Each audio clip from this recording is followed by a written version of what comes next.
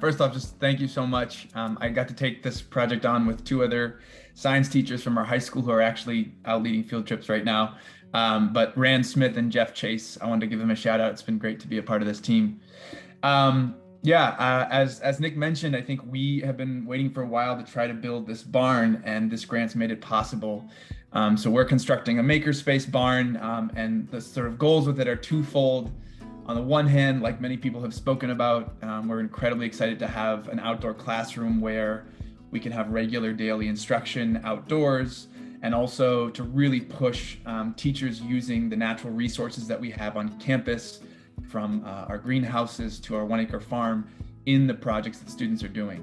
So we're really excited to have student-driven projects that are using the natural resources all around us. So that's sort of the first part. The second part for us, as Nick mentioned, is to develop a blacksmithing program and course on campus. Since our founding 10 years ago, we have worked with a local blacksmith who sadly passed away this year.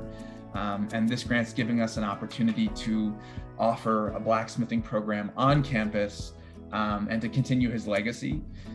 So we're going to be dedicating part of the barn to him, and also making sure that all students have the chance who are interested to learn about the art of metalworking. So it's an incredibly exciting opportunity. We're also able to keep expanding this barn. This is the foundation. We hope to continue to build upon it.